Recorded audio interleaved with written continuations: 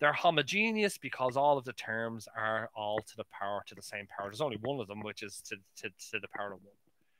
Whereas over in this particular situation here, once again, okay, what we have is we have a recurrence. Okay, the recurrence is also linear. Okay, because each term, with respect to the, let's say, with respect to a position in the sequence, okay, is listed on its own to the power of 1. Okay, so this is also linear. It's also of degree 1 because the nth term is defined in terms of the previous term, but it's not homogeneous because we have a b out here. Okay, for it to be homogeneous, every single term needs to b to the same power, where this is to the power of 1, where this is effectively b to the power of an minus 1 to the 0. Well, if you want to consider it that way. So this is a heterogeneous system here. Okay? But the key thing about the method of differences is this, is that the method of differences works, okay, when the coefficient, okay, is equal to 1. When the coefficient is not equal to 1, this technique isn't going to work. And we'll have a look at that in a few moments. We'll give you an example of where this actually breaks down. Okay? But effectively what we have is we have a way to solve certain types of recurrence relations. Let's have a look at case 3. So case 3, a little bit more complicated. Case 3, well, case 3 is defined, we're defining case 3 to be an is equal to an minus 1 plus n, and we'll maybe have a0 is equal to a constant a. So what we want to do is we want to find a closed form solution to a recurrence that looks something like this. Now, in this situation here, okay, we have that the recurrence an equals an minus 1 plus n is determined by not just the previous term, but the nth term is determined by the previous term plus the index that we're looking for, if that makes sense. So this is actually a variable here that's dependent on the term that we're looking for. So it's not a constant. It actually varies through this particular iteration. But let's have a look at it again. Let's find out what the differences would look like.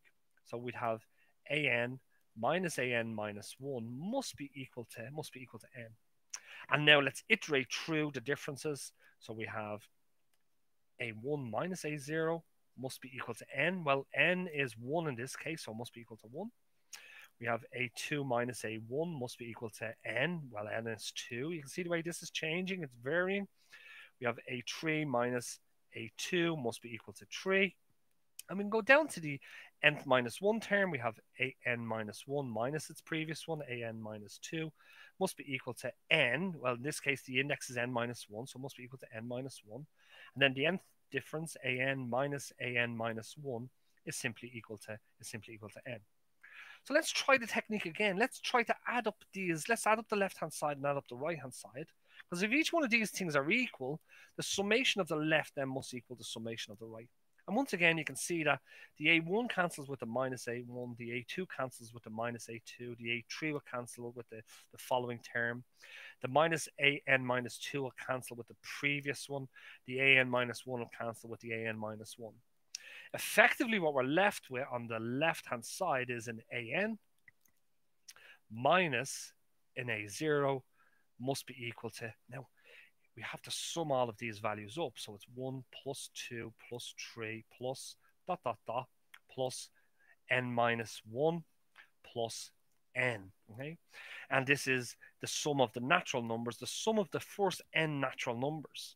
Now, this isn't any good for us now at this particular stage. If we knew what the sum of the first n natural numbers were, well, then we could actually solve this for an. Okay, so let's consider that. So let's consider, how can we get a summation for the first n natural numbers? Okay, so let's just consider that particular problem and see, can we find a solution to that?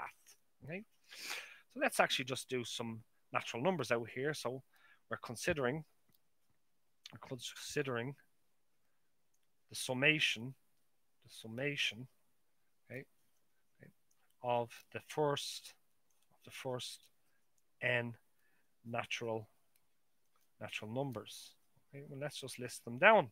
Okay, so let's say we have 1 plus 2 plus 3 let's say, plus all the way through, let's say, plus, let's say, n minus 2 plus n minus 1 plus n. So here's the sum of here's the summation of the first n natural numbers.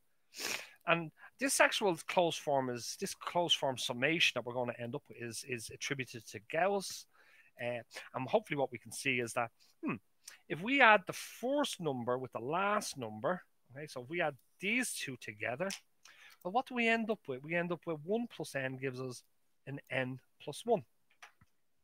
If we add the second number with the second to last number, what do we end up with? We end up with an n minus 1 plus a 2